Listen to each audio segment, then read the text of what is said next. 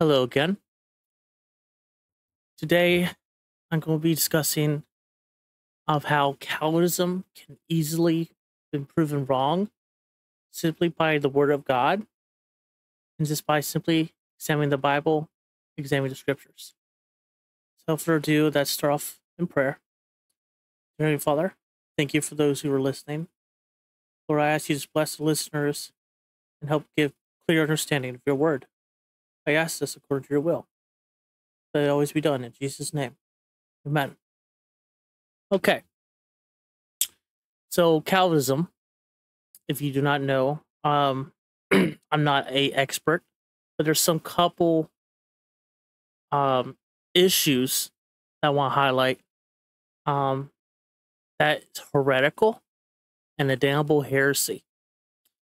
Calvinism believes that and just do a brief summary, that people do not have free will to choose to believe or not to believe on Jesus. They believe, at least the people I have talked, at least online, who are Calvinists, that faith is a gift from God, so people cannot come up with faith of their own. It has to be completely on God, which is crazy because the Bible never teaches that. We'll see as we go through the list of scriptures I'll provide for you today. And because there's no free will, you're either God's elect, means you're saved, or you're not His elect, which means you're going to hell, and there's nothing you do to change that predicament. Now, if you're listening to this, does that sound like good news to you? I know for me, that's not good news. And how would you know that you're God's elect? Well, they might say, well, look at your works, look at your fruit. There should be evidence of your faith. And they take James chapter 2 out of context. A lot of false teachers do this. Perhaps on another video, we'll discuss on that. But I just want to focus just on that basic Calvinist doctrine. Like I said, I'm not an expert in their theology. I just know a couple big main ideas of what someone has told me Calvinism is. So without further ado, let's go on. So first thing is you hear a lot of Calvinism, or also known as Lordship Salvationists. They will believe that you have to turn from sin and plus put your faith in Jesus to be saved. Or that's a damnable heresy. If you believe that, then you're not saved today. We'll go to scripture. So, according to them, turning from your sins, repent of your sins, they think it means turning from sin. That's not what repentance means, but we'll get to that down the veil. But that means you have to turn away from sin, which by default, that's a work, because it's something that you have to do. And of course, the Bible does teach that doing any form of deeds, no matter how good it is, it will never be good enough in God's sight and can't justify you, and you cannot go in heaven, and it can't save you. Also, turning from sins by default will mean you have to keep God's law, right? Which basically means you have to be sinless. And no one's sinless. We all broke God's law. We still break God's law unknowingly. We're not even aware of the sins we commit. And that's just why this is so dangerous. But also, we'll go into the good news of the gospel, right? So, of course, you can't be justified, and nor you can't be saved by works. First verse I have you for today, the great verse, Romans 3:20.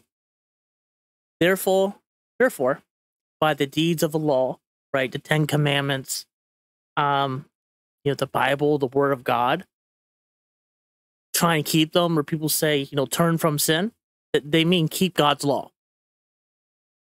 Shall no flesh be justified in His sight? There you go. You can't be saved. God's not impressed with it. So stop trying. There is something that will save. Well, I'll get to you in just a moment. For by law is the knowledge of sin. The purpose of God's law, as stated in this verse, is just point out our sinful condition. We are sinners and we are in need of a Savior. And that Savior is Jesus Christ. Right? Let's go on. Now, of course, salvation is a free gift from God. And now, I want to emphasize on this point, or make a point on this. If it's a free gift, why you need to work it to get it. If you have to work it by turning away from your sin, it's no longer a gift because you have to work it, right? I say here, if you have to work to keep it a gift, is it really a gift? Also, if you have to work, is that gift really free? Of course not. It's not a free gift if you have to work it. And of course, that's what the Word of God says here in Ephesians 2:8-9. For it's by grace you are saved. Right? You watched my videos before. I make emphasis a lot on this verse a lot. Grace is God's work, not your work. Not about you. Sorry to disappoint. It's about what God's done for you. It's good news. And it's through faith. And not of yourselves. See, it's not about you. It is a gift of God, not of works. At least a man should boast. See, we cannot work to earn salvation. We can't be good enough. We can't turn from sins. Because no matter how hard we try to turn from sin, there's always going to be a sin that we forgot to repent of. And according to Calvinists, they'll just say you're just not God's elect. Because Calvinists, if they're being honest, they believe they are sinless. And they're liars. And I'll prove that in the Bible here as we go on. So if you ever talk to someone who might be a Calvinist, I know I have, they might ask you, well, what does faith mean? You know, or what's saving faith? And the thing is, false teachers and religious people will complicate things. That's not meant to be complicated. Again, the Bible does teach that God's not the author of confusion. God's word is so simple, so straightforward, you can't miss it. Unless you're not his child, you're not saved. And you're purposely twisting the scripture and teaching the doctrine of devils. That's what the Bible teaches, right? But faith, it's not that hard. You and I do faith, exercise faith every day in life. Faith just means you put your complete trust in whatever that directed object is. In this case, we're talking about salvation, how to get to heaven. It's towards Jesus Christ and his finished work on the cross. You know, Jesus died on the cross for everybody's sins.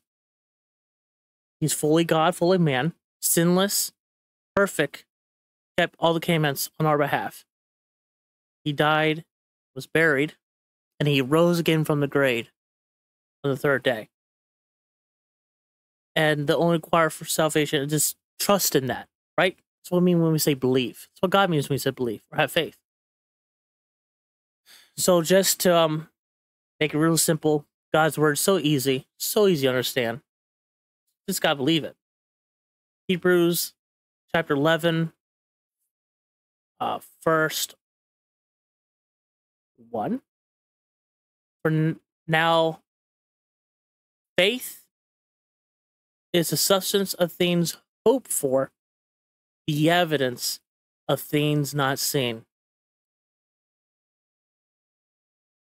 Pretty simple, right?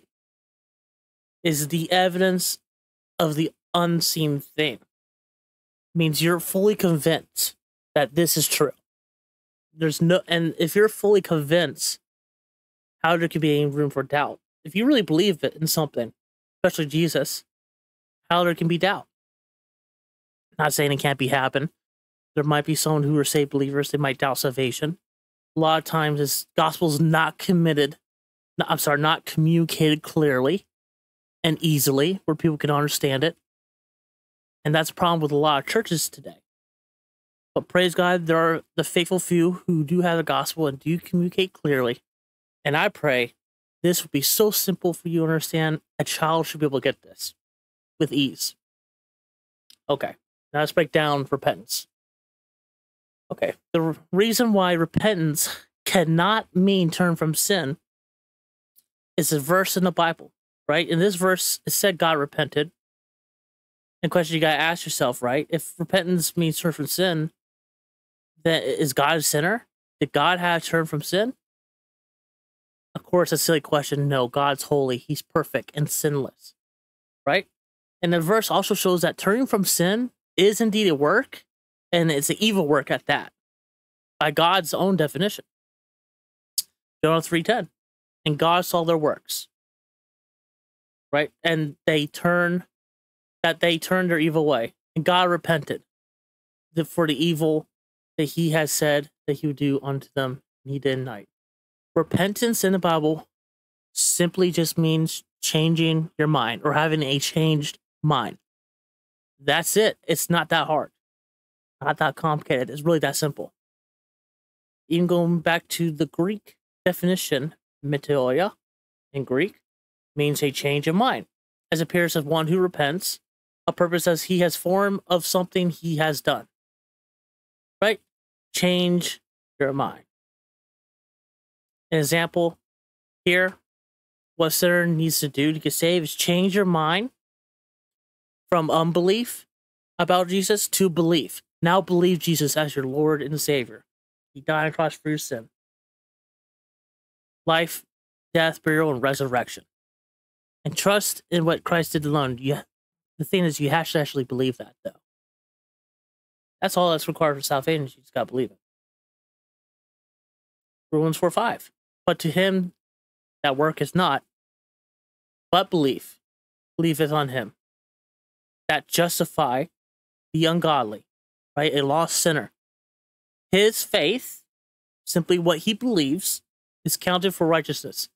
The moment you believe in Christ and you trust in his finished work, you are saved the moment you believed it. It's instant, permanent, and unchanging. Can't be done. You can't lose salvation. It's immediate. And you're right with God because Christ did the work for you and for me. And all we got to do is just receive this gift by believing on Jesus. That's all it requires to get to heaven. Trust what Jesus did for you. Of course, now, a good question that Calvinists have to ask, since they believe, which is not from the Bible, that you had to turn from your sins, then here I got a couple questions. How are they going to answer this? But what about the sins you're unaware of committing? What about sins you don't know that you committed? That we're not aware of. In fact, God has such a perfect, holy, moral standard that you sin just one time, which will include the sins you and I are not aware of. That means we're condemned and we're going to hell. What about, I just repeat myself here, so apologize. As stated in James 2:10, for who shall keep the whole law and yet offend at one point? He's guilty of them all. Obviously, this is being like extreme hypothetical. No one has ever kept the whole law. But here, James is telling to believers in his letter, Christians, even if you could, and say you missed this one part, you're still guilty of breaking all the commandments. So he's throwing extreme hypothetical to show how silly it is that thinking turning from your sins, keeping God's commandments, live a good, holy life, etc., fill in the blank. It's not possible. It can't be done. This is why we need a Savior. It's why Christ came. He came to fulfill where we failed. It's really that simple. Of course, if you talk to any Calvinists, they'll say, turn from your sins, Then they'll have to, a lot of them will think that they have turned from all their sins. If we're being honest, if they are honest with their worldview. And of course, no one has ever turned from all their sins. Everybody has some point of sin in their life daily. Say as 1 John 1:8, if we say we have no sin, we deceive ourselves, and the truth is not in us. So there you go. If you're saying you never have a single sin and you haven't committed, that means you never repented from all your sins. Because everybody has committed and is continuing to commit a sin. At least they will until Jesus Christ comes back. And then we'll get raptured up and we'll get our new glorified body. But until then, we still have the sinful flesh that wrestles against the spirit. That's what the Bible teaches. But we are saved simply because we believe on Jesus. We are sanctified because Christ did the work for us. That's simple. Just gotta believe it. Now, unfortunately, this does break my heart. And I'm pretty sure any people who wants people to get saved. But the reality is, it's even in the Bible, there are a ton of fake Christians out there who were never saved to begin with. These are like your modern day religious Pharisees or these Calvinists, and they're trusting in their works. Calvinists will kind of say it, and they say, well, the evidence you're God's elect and you're saved is your faith will come by works, which means you're trusting your works. The faith and works go hand in hand. But even if you don't show works, because we're not saved by works, as we read scripture earlier, you're still saved the moment you believe. Perhaps I need to do a video in James chapter 2. We're going to guide you through in context of what that passage is actually saying. But for now, let's stay on this video. Of course, there's a group of people, these are Christians, that Jesus warned in context of this, I think he's speaking to his disciples, and he's warned for you and I that there's going to be a lot of people who think they're Christians, they think they're safe, in fact, they're not. Right? These are just religious, unsaved people. They're Christian by name only. And it's because they trust in their works. They haven't truly believed in Christ. As we'll see in this verse, this is also Jesus' own words saying this. In Matthew 7:22-24, Many was saying to me in that day, Lord, Lord, have we not prophesied in thy name, and in thy name cast out devils, and in thy name done many wonderful works? And then I will profess unto them, I never knew you. Again, there's no relationship there. You weren't saved to begin with. Jesus doesn't know them. I say right here, depart from me, you that work iniquity. Iniquity, means evil.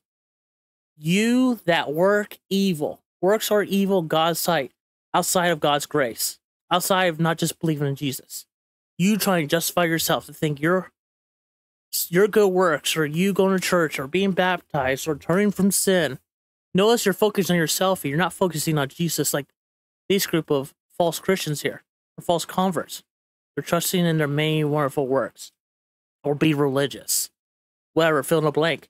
Anything apart from believe in Christ alone to be saved. Pray that you're not going to be one of the many people who end up in hell because you refuse to believe what God's word says by belief in his son Jesus Christ, and you shall be saved. Right? Okay. Now, what I said about Calvinists, they believe the doctrine of predestination, that God already knows who will save and who's not saved, which is true, but here's a lie that comes in. But Calvinists believe that God will just pick who his elects are, who are saved, and the rest are just condemned to hell. And there's nothing to do about it. That's completely unbiblical. God is not this mean, cruel Calvinist God. God is love, and he wants everyone to be safe. In your time, this is a good website I recommend. Click this link. Of course, I'll have a link in the description to this document, so you can do your time and research as you're going through this video. So check them out. You can search topics and bring Bible verses from the King James Bible, because that's a true, pure word of God for English-speaking people. Without further ado, here's a verse that brings clarity on what God's word actually says. And of course, that's not true. God wants everybody to be saved. He wants you and I. He wants everyone to go to heaven. But everybody won't go to heaven. God knows that. He gave us a free will. But Jesus still died on the cross for sins of the whole world. People have to choose to believe. So this is one verse I picked from this website of many verses. I encourage you to check them out. There's many more. And you can read whole chapters and read in context. I recommend that you do. Okay, Ephesians 1:11 through 1:12. In whom we also have obtained inheritance, right? Inheritance is something that that you get. Maybe you heard or experienced yourself, loved one died, and you might inherit their money. Kind of same thing, but this is spiritual inheritance. Being predestined according to the purpose of him who works out all things, this is talking about God, after the counsel of his own will. This is according to God's will. And I have verses down here I'll show you. And God's will is that everybody gets saved, that everybody believes on Jesus. That's God's will. Okay, that we should be the praise of his glory, who first trusted in Jesus. There you go. God's will is that everybody will trust in Jesus, to believe on Christ. That was God's original plan. That's what God predestined everybody to do. But not everybody will do that. Many people reject the gospel message. But God is a gentleman. He's not going to force himself on anybody. He gives people free will. This guy wants someone that wants him and have a relationship with him. I pray you make the right choice today if you're not saved. That to believe of what I'm presenting to you from God's word. Trust in Jesus. Don't trust in yourself. Okay, here's saying God loves everyone. His will is that no one goes to hell. In fact, God wants everyone to have free will to believe or not to believe, to be saved or not saved, which is done according to their own faith, according to what they believe. A lot of people will say what they believe, and based on what they believe, you can get a good indicator if they're truly saved or not saved. Right? John 6:40. Remember I told you earlier in this verse, he predestined working to the purpose and works all things after counsel of his own will. Okay, here's a verse that's going to tell you what his will is. Here is God's will. This is the will of him that sent me. Jesus speaking here in this verse. That everyone which sees the Son, that can be you if you're hearing God's word today, and you're hearing about Jesus, and believeth on him, may have everlasting life, and I'll raise him up in the last day. So there you go. God's will is everybody gets saved. That whoever will believe in Jesus have life everlasting. That's heaven, folks. Everlasting means forever. God is not trying to confuse you here. He said it crystal clear in the King James. Can't mistake it. This gift is meant to go on forever because God did the work. And God does the work in and through you. He that began the good work in you will finish it. So, I might butcher that verse, but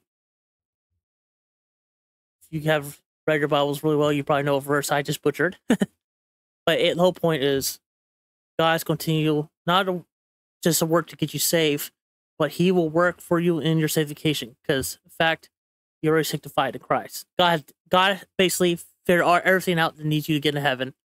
And God's saying, hey, just believe on Jesus. Receive this free gift of salvation. Trust in Jesus. All you have to do.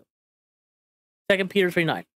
The Lord is not slack concerning his promise, as some men count slackness, but he is long-suffering towards us, and God is very patient, not willing that any should perish.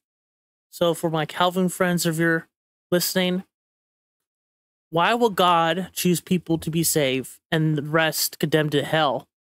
At the same time, we read, God's will is for everyone to have everlasting life, to be saved. And he's not willing that any should perish. You see how dangerous this doctrine is? They're making God seem like he's some kind of cruel God, and it's a lie. It's not how God is. God is long patient, suffering. He's merciful. He loves you, and he wants you to be saved and have a relationship with him. And you can go in a place called paradise heaven as well, where there'll be no more suffering, no more sorrows. And that day, I believe, is coming sooner than we realize. But there you go. See, God does not want anybody to go to hell. That's why he wants to perish. But should come to repentance, right? God wants everybody to change your mind. Calvin friends, if you're out here, I pray that for you too. I pray you would change your mind. You let go of this false doctrine. I say this, tell you truth in love. I'm not trying to be mean or cool-hearted in any way, but I'm trying to expose the lie you're holding on to. And choose on Jesus. People have free will. And if you're teaching, turning from your sins, and some are like neglect, Elect, you need to let go of that pharisaical religious pride and go to God's word. And if you are watching this video, please go to God's word. See in the scriptures if what I'm telling you is the truth. If I'm not telling you the truth, then by all means ignore this video, move on with your day. But if I'm telling you the truth and you're rejecting God's word, you're in great danger. But if I'm telling you the truth and I'm providing main scriptures in context, then what's stopping you from believing on Jesus? If you're countless today, you can get saved right now in this moment. You can just pray to God and say, Lord, sorry I was being a religious Pharisee, self-righteous, proud, and arrogant. I hear your word today, and I'm trusting in Jesus alone to get me saved. And everybody has an opportunity. Everybody has the opportunity to hear the gospel and get saved. I pray if you're a Calvinist, I pray you get saved today before it's too late for you.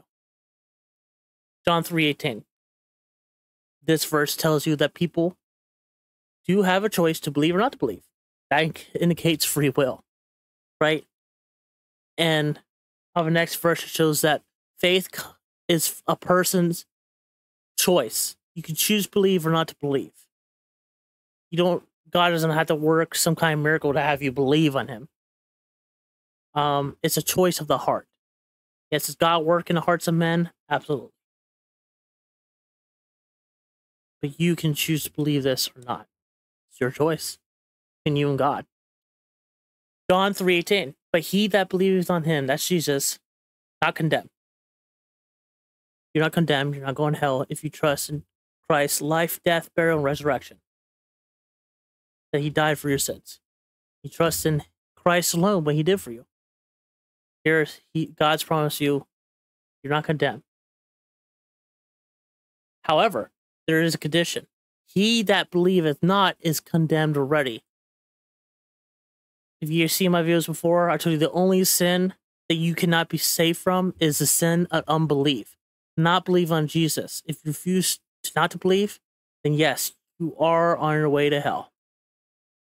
Crystal clear. Why? And here God tells you why in this verse. Because he has not believed in the name of the only begotten Son of God.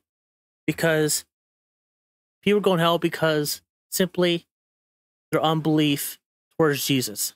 Not trusting in him as their Lord and Savior. Not believing in Christ alone to get saved. That's the only reason people go to hell. It's that simple thing. Not believing on Jesus to get saved. So when people say, oh, well, your faith has to come by works, or the evidence your faith is come by works, they're believing in themselves. They're not believing in Jesus. They might believe in their own faith, but they're not believing on Jesus, what he did for them. Gotta be careful, folks. You gotta go to the Bible and get the truth for yourself. Only God can show you the truth of his word. I can't do it. No teacher on the internet can do it.